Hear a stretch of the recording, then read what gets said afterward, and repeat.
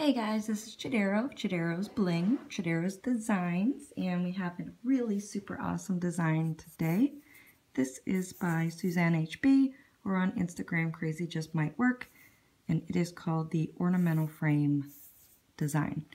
So, as most of you know, it is Breast Cancer Awareness Month, and I have my campaign going to raise awareness as well as a contest. So, all of my bracelets in this month are done in pink or breast cancer awareness colors, and of course they have to be blinged. So this one will be given to a breast cancer patient. Make sure that you do log on to my Instagram account, check out all of the rules and the contest prizes. So hook only design obviously is from Suzanne.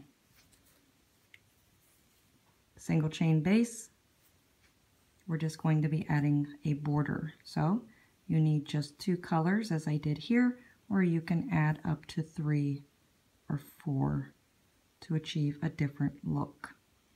Okay, so I'd like to give a big shout out to someone super special to me right now, Blair. And I'm going to dedicate this to Blair for my appreciation for my smiles lately. Haha, super sweet. Okay, so get your single chain ready, and if you want to see how to add some bling, just hang on and we'll start that process next. Alright, so here is my single chain, already complete the size of my wrist. So just quickly, if you're new to adding beads to a single chain, the easiest way that I see is using the loom. So you want to do the fishtail stitch pretty much. So you do your figure 8 and put 1 band on top. You can use your fingers or your hook, but we want to take that figure 8 bottom band just up and over, and that is our cap band. So we have a cap band and then a plain band, and then we're going to take our beaded band and place that on top, and then always bringing up and over the bottom band like this. Okay, so right here you have your cap band, you have a plain band, and then your beaded band. So then the next band, because we're doing every other, in my case I'm doing every other, you want to pull that bottom band again up and over, and then after you have a plain band, you just simply go back to your beaded band, and so you're only going to have 2 bands on your loom at a time, like that. Okay, so if you choose to use this type of a bead, to me it's the easiest. And then you always want to end with a plain band like so. Okay, so that's how you would make it with the beads. And then obviously if you do not wish to use beads, you would just use plain bands, making your single chain the size of your wrist, like a boss. Okay, so even though I have bands on beads on every other band, we're still going to loop through every band. So you're going to start out on with your cap band, and we're going to pull a band through like this. Okay, so the way that the beads are with the cap band to the side. The way we're going to loop this is we're going to go to the side here. So it can look a little bit confusing. This is how Suzanne will teach. She will tell you to turn it to the side and grab the 2 back bands. Now, it's no different than if you are holding your single chain with this band here, you just want to grab the 2 side bands, okay? Because we're going to loom all the way up the left and then come back and loom down the right. So as long as you're on the side, you're good to go. Okay, so once you have the single chain on your hook, this is when you want to go ahead and grab your next band and just pull a single chain through all 4 loops and close it up. Okay, so now we're through the cap band and the first chain. Okay, so our next step is we need to do the leaf stitch. So the leaf stitch we've done several times. It's one that Suzanne has made up. So that's when we take our 2 bands and we weave. So I go under my first, over my second, under my third, and over my fourth. I take it, pull it down, put my finger down here. Whichever band you pull on, the opposite goes up like that. Okay? So once you have that leaf stitch on your hook, we want to pull it through both loops like this. Okay? So we have this 3 loops like that. So, but what we want to do is we need to take this first and second loop off of our hook and just kind of let it sit there for a second.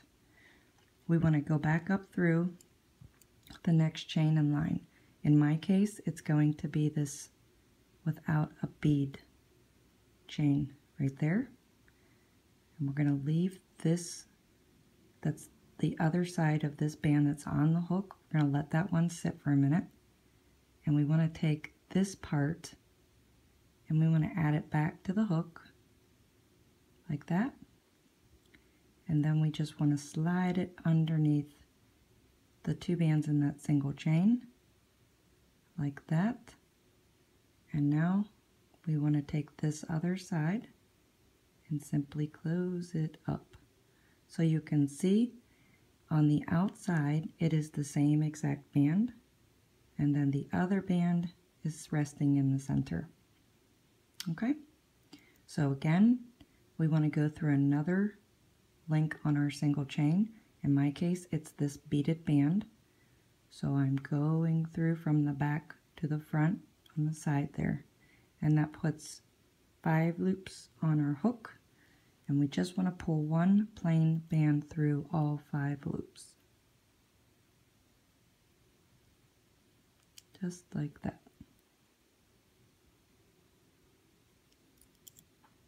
Okay, and since I'm going up, I want, if you have beads, it's easy to kind of, your guide is, you're always going to be looming to the left, or if you're right-handed, to the right, but always to the same side. So it's kind of easy to make sure that you're in line. Okay, so after you have the single band, which is 2 loops on your hook, this is when we want to do the leaf stitch again. So I have my first band and then my back band is on top. So I want to go under my first, over my second, under my third, over my fourth, weaving it through, and then just pull 1 band. And then we're going to take that through the 2 loops on our hook like this. So without closing it up, I'm going to leave it like that. I'm going to undo that first one. Now my next band I want to go through on the chain is a plain band. So I go through back to front. I want to grab the right loop, pull it back on my hook, pull it through the single chain like that, and then we end by connecting this one right there. Okay, so when you have 3 loops on your hook, you always go into the next link on your chain. So you have 5, and then you pull through your plain band through all 5 loops, and then close it up.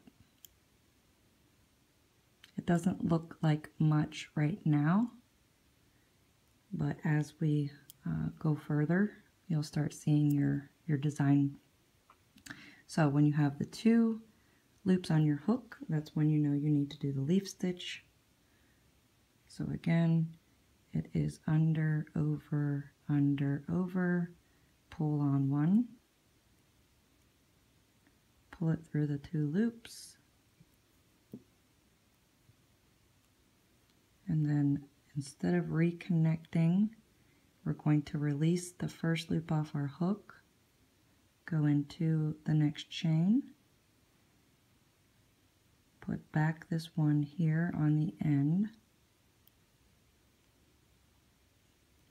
like that, and then we want to pull it through the single chain and then attach the other side like so. Okay, so mine is always on the side when I'm looming it.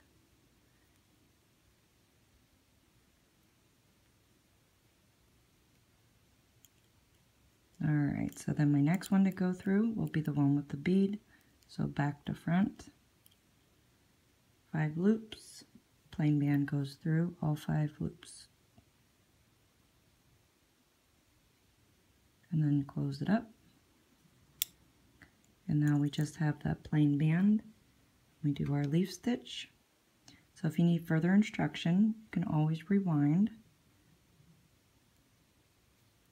And pull that leaf stitch through. So I release the right side. Release the first loop off my hook. Go in line, grab the next single chain.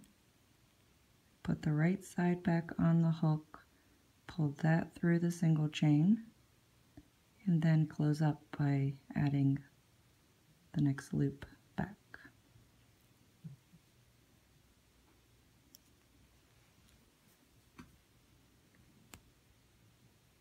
Okay, so then we have 3 loops on our hook. We need to go into the next chain,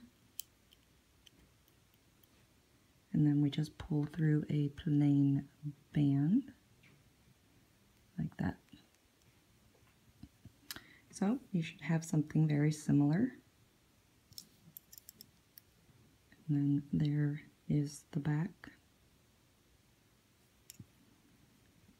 Okay, so 2 loops on my hook. I know I have to do the leaf stitch, pull that through, release this one off, go through my chain, and grab the furthest one to the right and pull it through the chain, and then reconnect the next one. Then we need to go back through our chain, all 5 loops, we pull a new band through everything. Okay.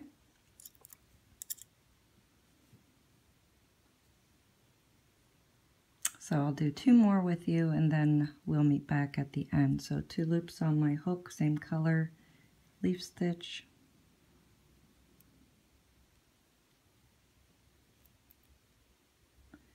Okay, so I release the first 2, go into my chain, hook this right side on, pull it through the chain, and then hook on like that. So 3 loops means going back through and grabbing the next link. And then the plain band goes through all 5 loops on our hook. So 2 loops, leaf stitch.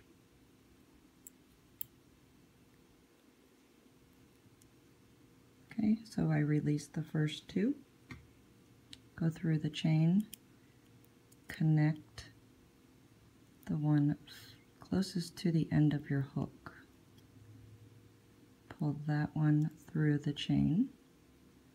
And now I can reconnect that center one there. Like that. And 3 loops means I go back through and grab the next link. And then pull the band through.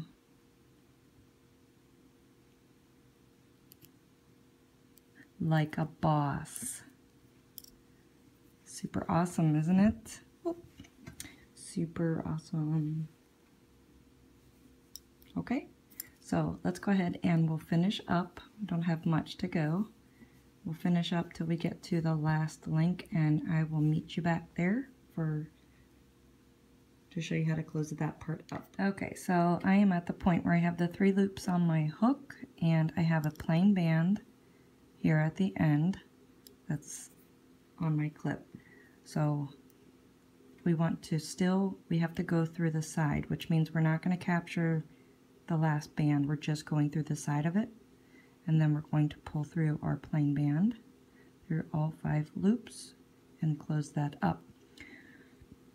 So we can't take this band off of the clip, we can only put the right or the left part of that band on our hook, and then we want to slide it under these 2 white loops like that.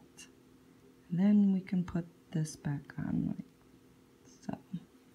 Okay, so that is what the one side should look like. And here's the other side. Okay, so if you can tell, there is 2 sides, as I had mentioned, to the bracelet. So with that being said, we need to loom it in the opposite direction to make sure that both sides match up. Okay, so we're going to go through the cap band, and the bracelet is going to be facing down. And as we did in the beginning, we're going to pull that plain band through the cap band and close it up. So we kind of have a good idea on what bands to grab because we're just doing the same as we did on this side. So there's only 2 bands or 2 loops left that you have a choice. So we're going to go ahead and put those 2 loops on our hook. And then we're going to pull a plain band through those 4 loops and close it up. Okay, so now that we have 2 loops, we know it's time to add the leaf stitch.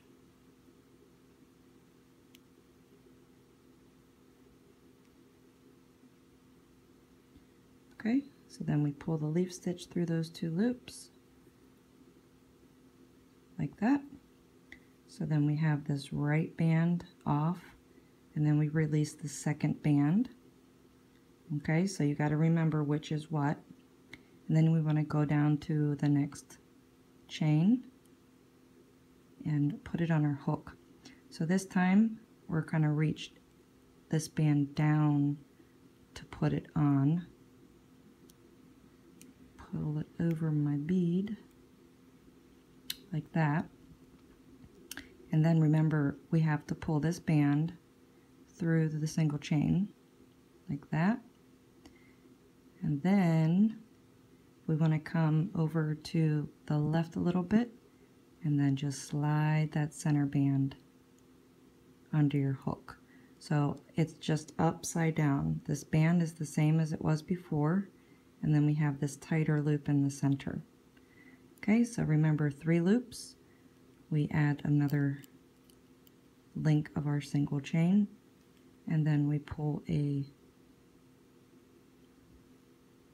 band through all 3 loops like that. Okay, so we have 2 of the same color loops on our hook. Then we know we do the leaf stitch. So we pull that through like that. So we want to release the first 2 loops, go through the next link on our chain, The first loop closest to your hook we attach and pull it through the chain. Go all the way over to the left and then allow that other loop to fall on your hook. 3 bands, 3 loops on our hook means we go through the next chain in line. And then we just add 1 band through all 5 loops like that.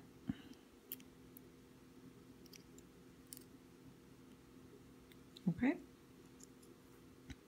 Super simple once we get the hang of it, huh? So again, leaf stitch, pulling it through the 2 loops. We see that's the next chain in line, so I release these 2 first loops, grab this single chain. The first loop goes back on my hook through the single chain, and then I come around and place that loop back on my hook. So the goal is to always make sure that this band is on the outside. So 3 loops, go back in, and then we pull a new band through everything. Right, Blair? What do you think? Okay, so I'll do it one last time. Leaf stitch, like that. Release the first 2 bands, go down into the chain, attach the last band, pull it through the chain, bring it over, and then connect. 3 loops means the next chain in line.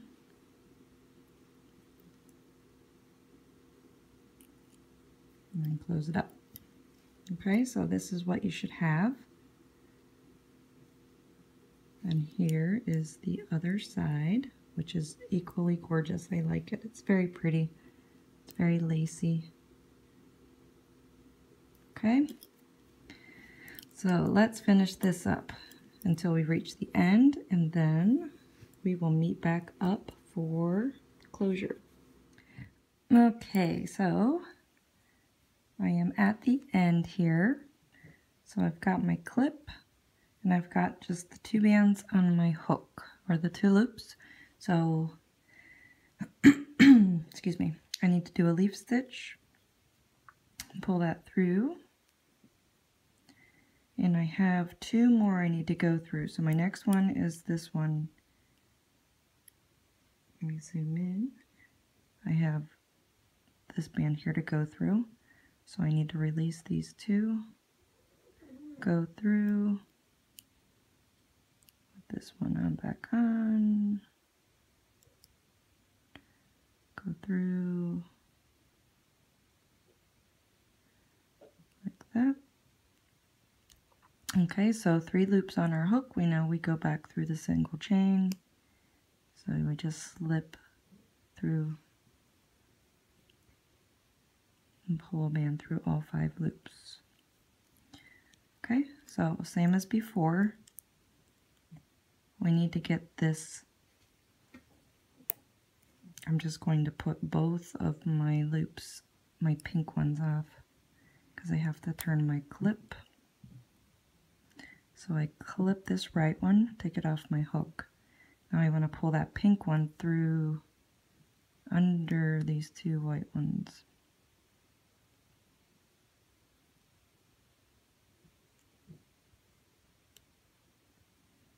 Like that.